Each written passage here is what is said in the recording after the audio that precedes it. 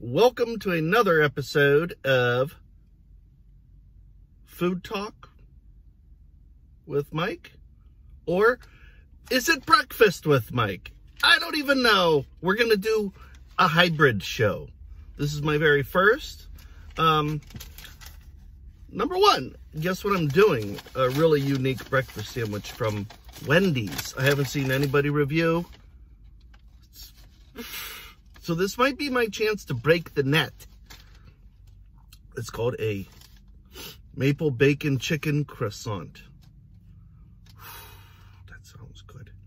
The seasoned potatoes are with it. I love it. To drink, I actually got a cherry Dr. Pepper. Hey, let's do some gambling. Check that out. The cups, this is a medium I got. My last one that I got was a winner. Free Baconator, breakfast Baconator with any purchase. So I just put that right in my little thing. Let's see if I win anything this time. I didn't cash in on that Baconator because I forgot until after I pulled it. Wow, look, I won something again. Free orange juice with any purchase. Huh. It's a different shape too, which is weird. This one's much bigger. Maybe I got a large that time and I only got a medium this time. And maybe I got a better gift because I got a large. So maybe they gave, since this is a medium, maybe a lower level gift. I just wonder if all of them are a winner. Good question. So, let's try this maple bacon chicken croissant. It smells very sweet. It smells like a waffle. Ooh. It's like a cube.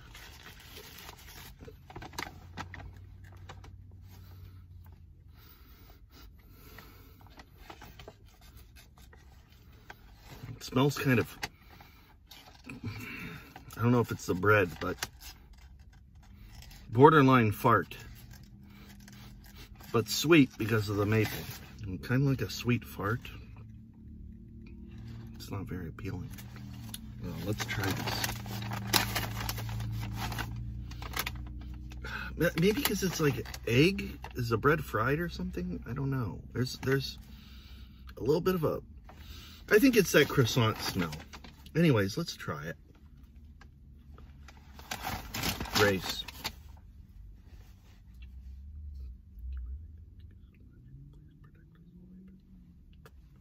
We said grace. Let's eat. Now we eat.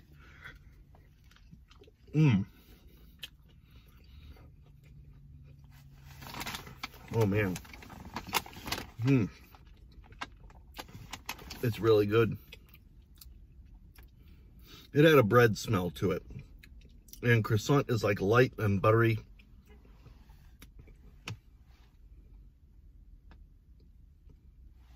But it's good.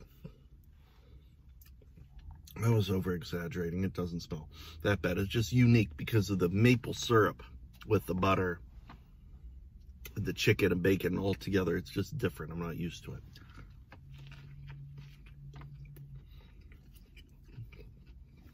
It's a nice chubby chicken patty. Juicy.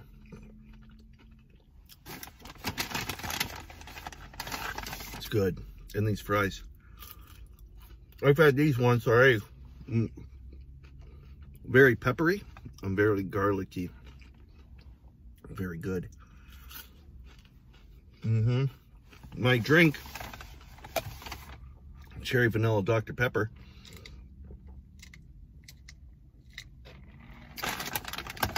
Awesome. Word on the street is they actually have soda. What is it? Cream soda Dr. Pepper. I like that. This morning, ran into a longtime friend at Giant Eagle, a lifelong friend. worked with him at 2 other jobs before I became a mailman. And my buddy Joe, and he told me I was looking for distilled water. The date right now is March 14th. It's a Sunday. It's the 15th, I'm sorry, and it's a Sunday. And people are going crazy really bad right now because there's a pandemic. I'm sure you all know what I'm talking about. It's a global thing. It's a big mess. And people actually in my town have been diagnosed with it at the hospital and getting treated. So, you know, we're one of the first, I guess, in the nation. Doing my best to stay healthy, I guess. But anyways, I was at John Eagle and needed water distilled because I have a CPAP machine. They didn't have none. He said, go to Menards. I went to Menards, and these 2 old guys were taking all of them. They were loading them quickly. And before, you know, they were all loaded up, I seen another one of my great friends at Menards, and he was with me. And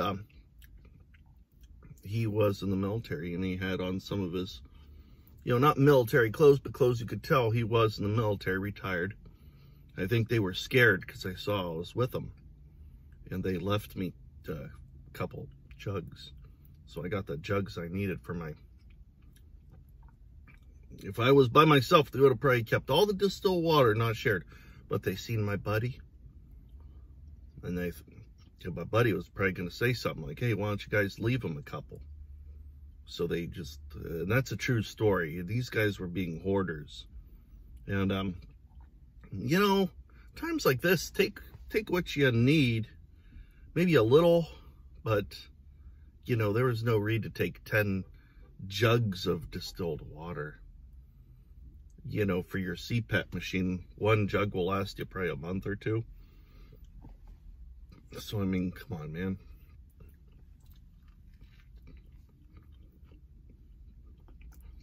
And people are going a little overboard. And the toilet paper situation, I don't get that. There's a lot of more important things than just clean butt. Not to mention, you could just buy a bidet and hook it up to your toilet bowl for $30 to $50, and you turn it on and it just shoots right up there and cleans you. And it's good. I have one. And then you only need like 1 piece of paper just to get the moisture off. It's a great idea. If I'm ranking this sandwich, this is thick cut bacon too, man. Thick. The chicken is juicy. Awesome breading. And the croissant itself, it's not a stupid croissant. It's where you bite it, crisps everywhere, and crisps everywhere, all over you. They made this bread perfect to where you could eat it like a sandwich and not have to worry about looking like a sawdust factory when you're done. This sandwich in the maple flavor is so mild but nice. It ties it all together. Now this sandwich,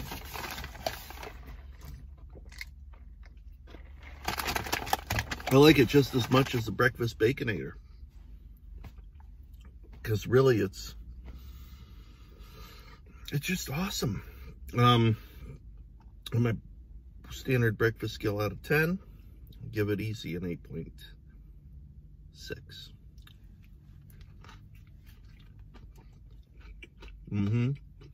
I do. 8.7, 8.8. That's how good it is. And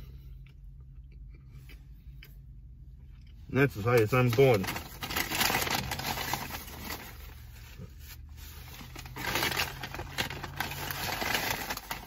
And this is how the potatoes come.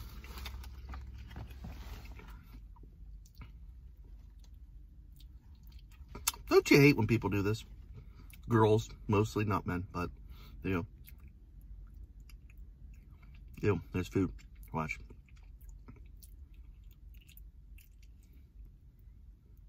Why do they stick their tongue out between their teeth? I don't know.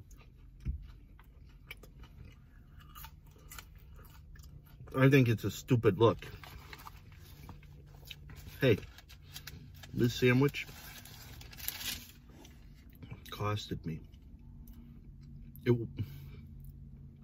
The combo was $5.99. For a medium, to turn it into a medium, it turned it into $6.71. 70 cents to upgrade. I could have probably went the large route, but maybe not. A medium potato is a lot of potatoes. I think it's good. And the drink is huge. All in all, was it worth my money? Yes.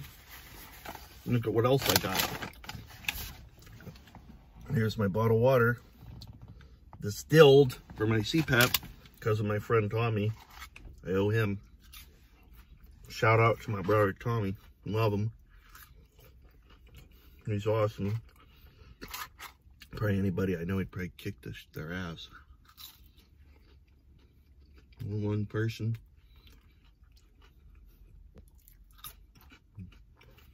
And I got his back. Even though he don't need me. Got his back. That's what everybody needs to do right about now. You know, in these times, a lot of people are panicking. I'm trying not to. Because I'm the man of the household. Whatever that means. But, you know, you gotta be strong. God helps a man who helps himself. That doesn't mean to be an idiot, though. Clean, safe. Help out other people. Don't be a grubby hoarder. Help out other people.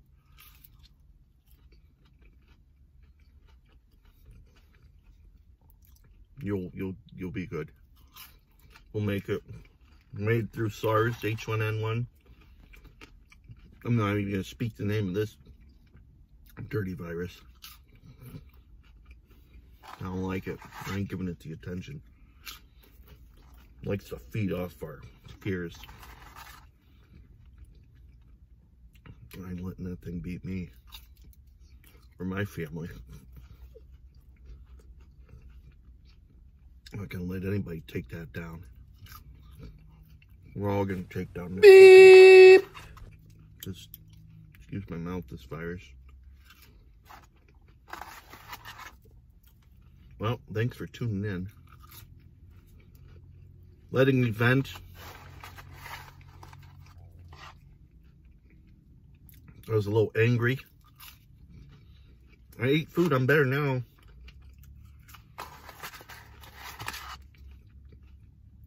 These potatoes were great. Super crisp. So,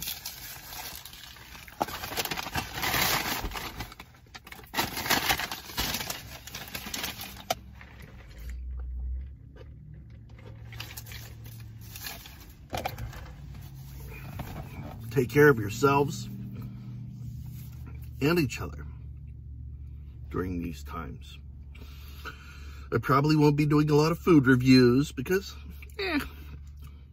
I've been eating a lot at home. Excuse me. And, excuse me. I'll be making dinner with Mike content, which, a lot of people like it even better, just as much as I review. I'll just be reviewing stuff you could buy at the grocery store. So, take care of yourselves and each other. Eat well and love everybody. Because I love you, and that's what life is. It's just a bunch of love. Take care. See you soon.